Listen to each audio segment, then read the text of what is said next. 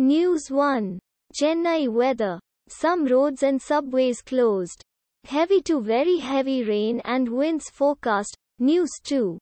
Delhi University assistant professor held for getting wife killed. Had roped in his nephew. Driver. News 3. Fire at Bhopal hospital started when doctor tried to start ventilator machine. Report. News 4. Lower petrol prices draw Delhi commuters to NCR cities. News 5. Delhi. Devotees throng Yamuna ghats despite ban to celebrate Chhath. News 6.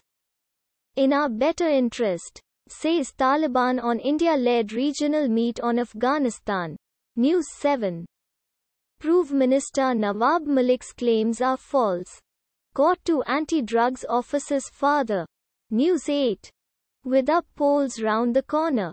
Amit Shah to hold election masterclass for 700 BJP leaders in Varanasi. News 9. Drip science. Gov sprays water in Yamuna to curb toxic foam. Twitter reacts. News 10.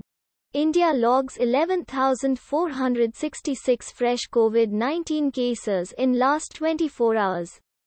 13.2% higher than yesterday.